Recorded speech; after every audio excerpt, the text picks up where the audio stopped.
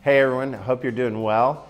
So good to see so many of you last Sunday at church in this new season of Epiphany.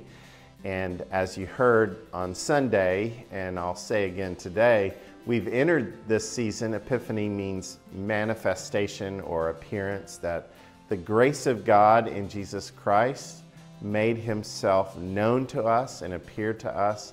And that grace is still at work in our lives today. There's all sorts of reasons to look around at circumstances and say, isn't the world awful? Or isn't my life in shambles or difficult? But it really does take spiritual insight to look and see how God's grace is still present with us and showing up. And as we look for that and focus on that, it brings us encouragement. It helps us stand firm and stand fast. So this is a great opportunity for us to hear about that. Each Sunday, we're going to hear testimonies from folks in our congregation of how God has been meeting them in this difficult past year, 2020, but also sustaining us going forward. So what a great opportunity to be reminded. Secondly, we have the Alpha course beginning this Thursday night. Hope that you will sign up. It's not too late to register. It's a great course on the basics of the Christian faith.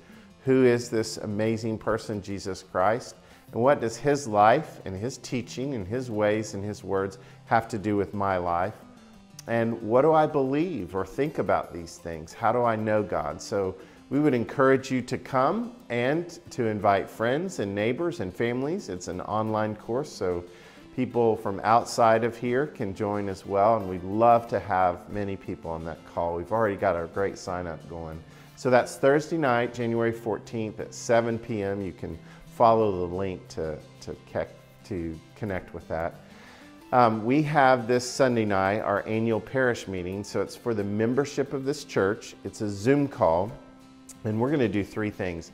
We're going to hear about the new slate of vestry members that we ask your affirmation for, and that is Lou Ann Arrington, Beth McQuaid, Sarah Hokut, and Adam Hubert.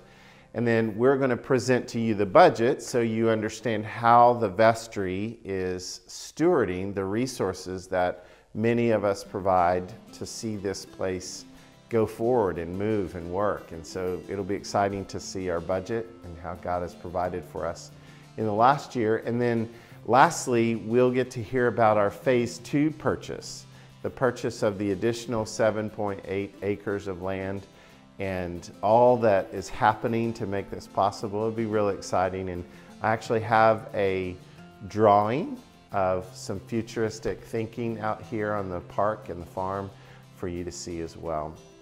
And we have the Table magazine. We mail this magazine to the membership of our church, and we make it available for everyone else. This is a quarterly opportunity for us to think deeply and talk robustly about some of the things happening here, some of the things happening in our culture.